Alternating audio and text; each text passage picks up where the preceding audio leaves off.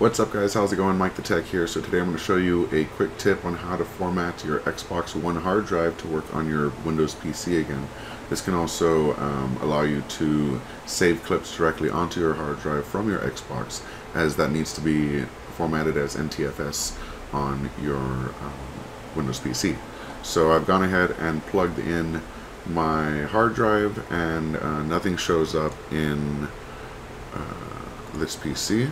I only have these 3 hard drives, not my actual drive. So I'm just going to click on Start and type in Administrative Tools. You'll see Windows Administrative Tools. Inside of that, we're going to go to Computer Management. And then we're going to go to Storage. In Storage, you only have one option, which is Disk Management. And that's where we're going to find our hard drive that's not initialized. So we do want to choose that hard drive, and we can just leave it as a GPT. So we'll go ahead and hit OK. And it has initialized this hard drive.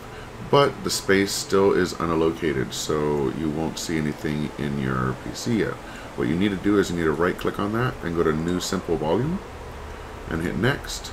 And you want to basically set this to the max number it'll let you set it to, which is default, but you want to make sure you're using all the space. So this is a 4 terabyte drive, so there's 381 gigabytes basically on this. I think that's right.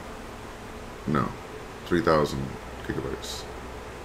Yeah, whatever. It's 4 terabytes total, 3.8 terabytes basically. So we're going to hit Next and accept that. We'll assign it a drive letter. So CDEF is fine. You can choose any drive letter you'd like. And then we're going to format it NTFS and call this 4 terabyte drive.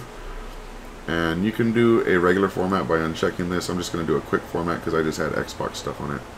And we'll hit Next and finish. Now you'll see that it's formatting. It shouldn't take too long at all. I mean, it is 4 terabytes, so it might take a little bit. There it is, healthy primary partition. And if I go over here, we can see that we now have a 4 terabyte usable drive. Alright, I hope this video helped you out. Thank you so much for watching. If you have any questions, leave it down in the comment section below. And make sure to hit like and subscribe. Thank you so much for watching. Have a great day. Peace.